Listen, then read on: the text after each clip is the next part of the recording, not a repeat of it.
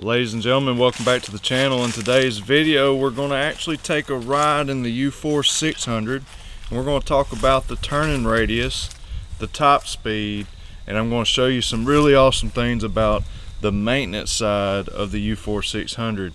We may even talk a little bit about the CFORCE 1000. We'll talk about the turning radius on it and a few other things, but we'll primarily focus on the 600. So before we hop in this thing and start driving, I want to show you this awesome accessory from Main Street Cycle. We've got several of these in stock that we can ship out to you, or you can pick up in store.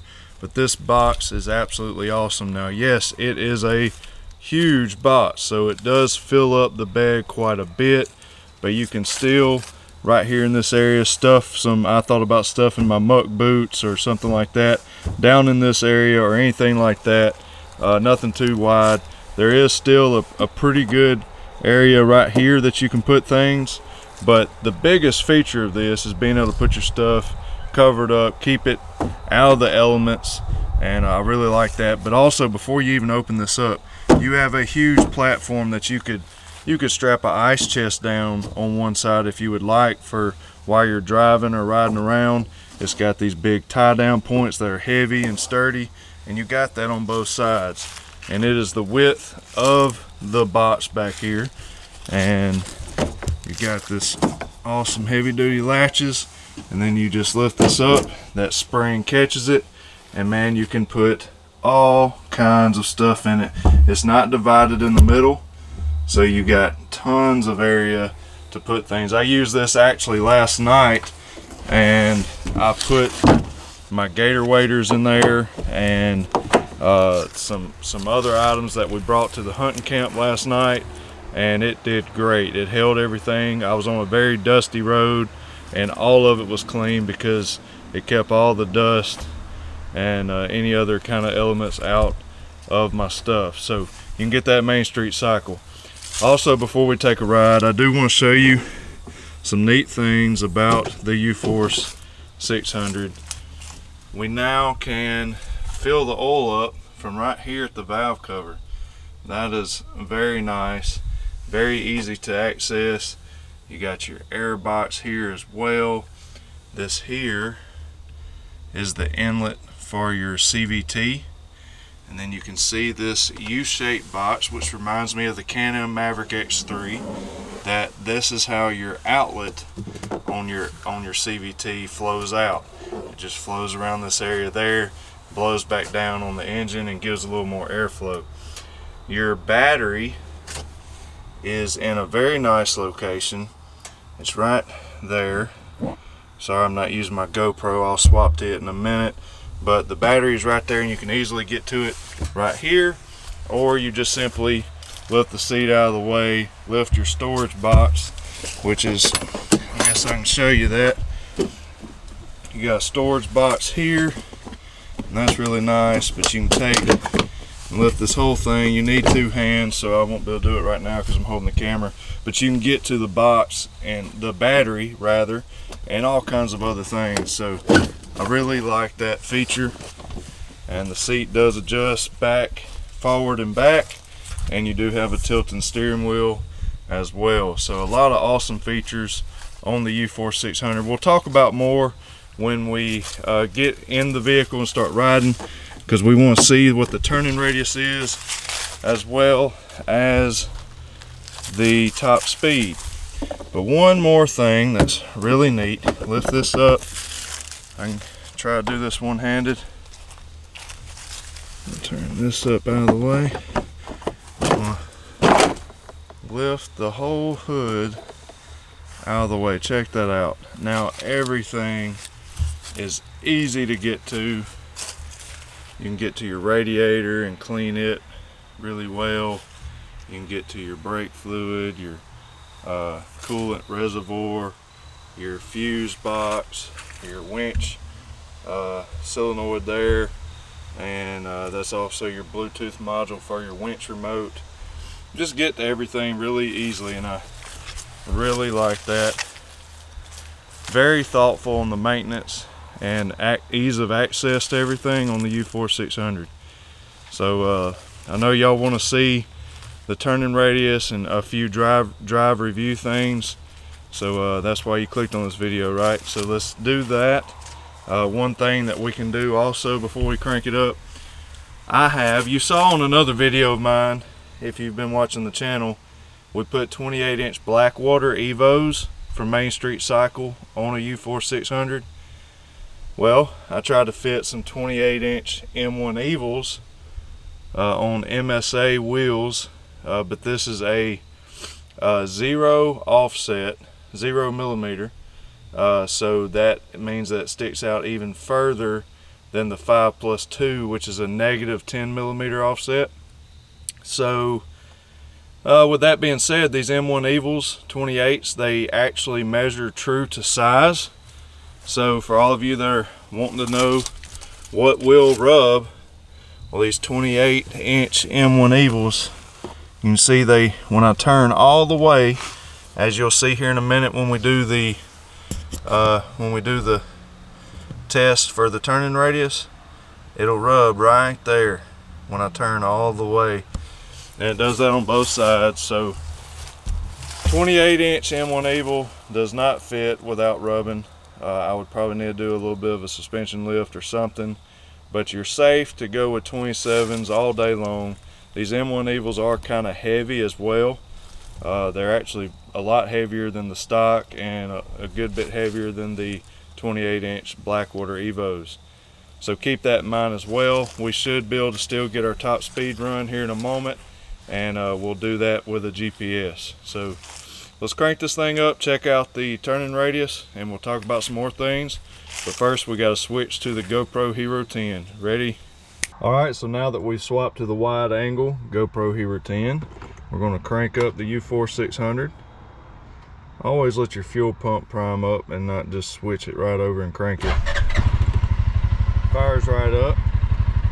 Now, one thing I do want to clarify real quick, this normal and work mode.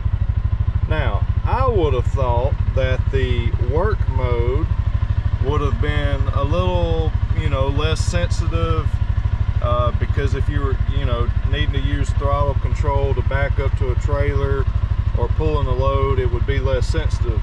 But actually, on this one anyways, when you put in work mode, it gives it the full beans. It's a lot more aggressive, and it's a lot more like the sport mode on the CFORCE 950. And normal mode is more like economy. It dampens the throttle, so and actually, as a matter of fact, I'll show you when we do the top speed run that it actually limits your RPM in normal mode, whereas work, it goes to, it still has a speed limiter, but it's nothing like the normal mode, which, like I said, from now on out, I will almost refer to normal as economy and work as sport mode. But anyhow, that will help you understand what those modes do. When you swap them, you'll see it on the screen. We're in normal mode right now. We'll go to low gear. The cabin noise is,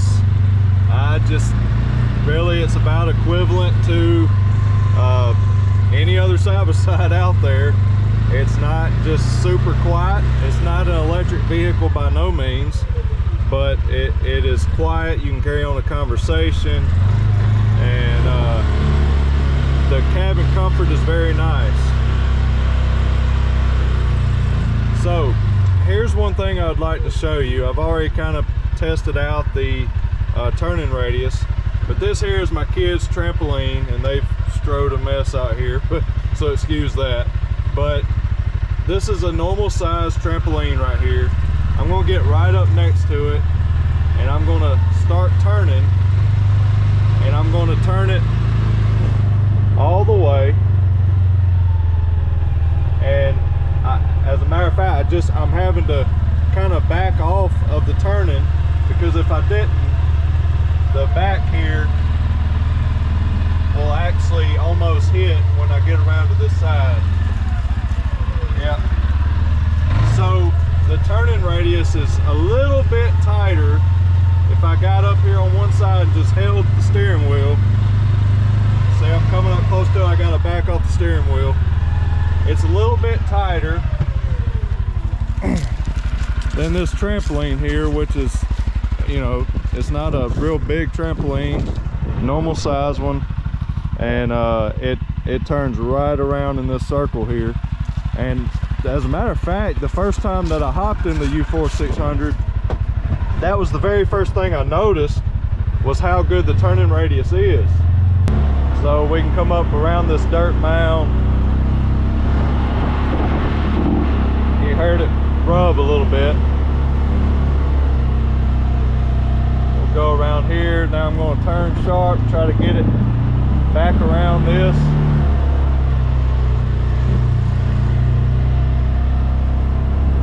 It's very nice. And if I had the stock tires and rims on, it would turn even tighter, because the stock tires and rims are a little bit narrower and a lot smaller, and it makes it just a tad bit more nimble. So I know some of you have been asking about, you know, how's it compared to other ones. I'm going to have a Ranger 570 over here very soon, and we'll do a shootout between the two. But I know that the Polaris claims that their turning radius on the Ranger is just some super tight number, and when you look at that versus what CFMOTO says about the UFORCE 600 on paper, it's way different. And in the real world is where we need to really look at it, because, you know, Polaris has a weird way of measuring their specs, such as their suspension travel, all that usable travel that they talk about, which is not actual suspension travel that everyone else uses.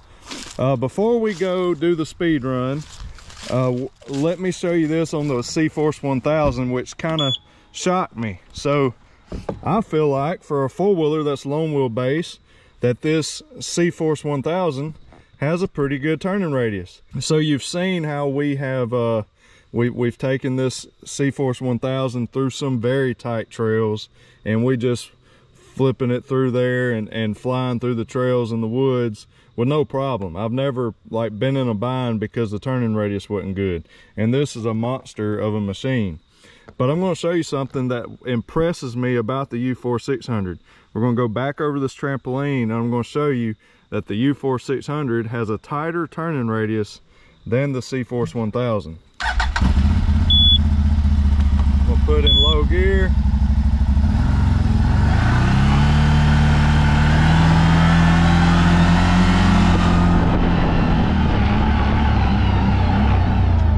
Okay, so same spot, and I'm going to turn it. Let's get lined up. All right, I'm going to hold it all the way, and you're going to see I'm getting further away from the trampoline, getting over into my girls' mess they've been building up over here, and I'm way away from the trampoline. I haven't moved the steering wheel. I'm going to come a little closer on this side. But I never have to readjust the steering wheel. I'm just holding it all the way the whole time. And with the UFORCE 600, I was having to kind of work the steering wheel to keep the bed of it from hitting the railing on the trampoline.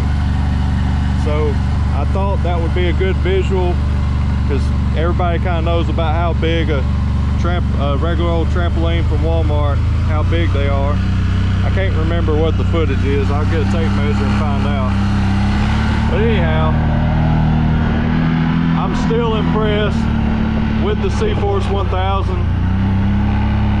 And yes, it's about time to start doing some modifications to it. I know a lot of you want to see a CFORCE 1000 with some mud tires and all that stuff, and probably a race kit. And I'm really wanting to go race this thing, so that'll be coming up in some videos soon, so be watching for that. But now, what a lot of you have been wanting to know, let's go see how fast this UFORCE 600 is. Now, by no means is this thing built to be fast, but everybody still likes to know, hey, how fast will it go? Because some of you will use this to cruise some back roads, cruise around the property, stuff like that, and you want to know how fast it is. So we'll do that, and just to let you know. but what this thing is made for, it's absolutely excellent. Very usable, a lot of storage underneath. We've got a bunch of more accessories that we're going to be adding. I love this glove box here, and it's deep. You can put some stuff in it. It closes off good, no rattles. I love the cup holders, the storage underneath the seat, and the ease of maintenance is absolutely excellent. So let's go. We'll get the GPS out, because since I'm running 28s, the speedometer will be off, and so we'll just see what the actual speed is on my phone. So let's check it out. All right, so let's floor it.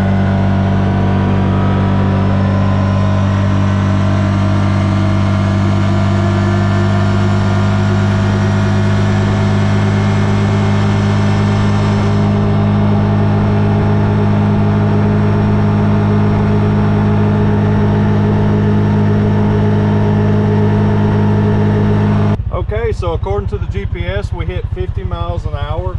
That's with these big 28s on it and a windshield. So that was blocking a lot of aerodynamics. Really puts a lot of drag on the machine.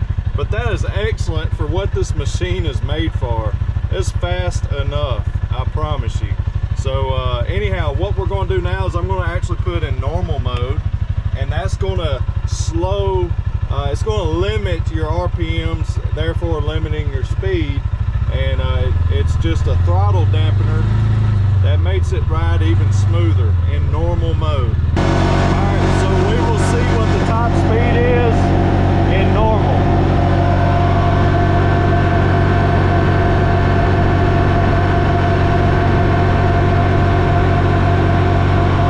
Alright, that's 42.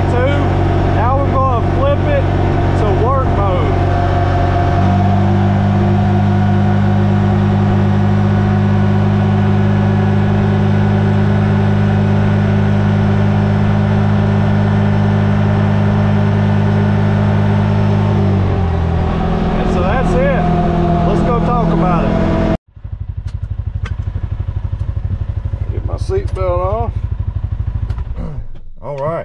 So that was 42 miles an hour in normal mode, and that just limits your RPM. Like I said, I was having to holler going down the road, but that limits your throttle input and makes it drive smoother, and it's kind of like economy mode. Work mode gives you the full beans. So 50 miles an hour top speed with 28s according to the GPS. So that gives you a good idea.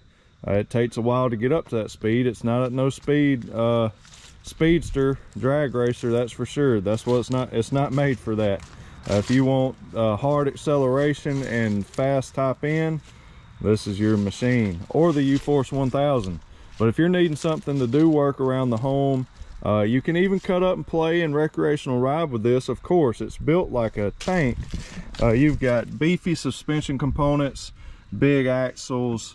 Everything about this machine is built great, and you'll be very pleased with this.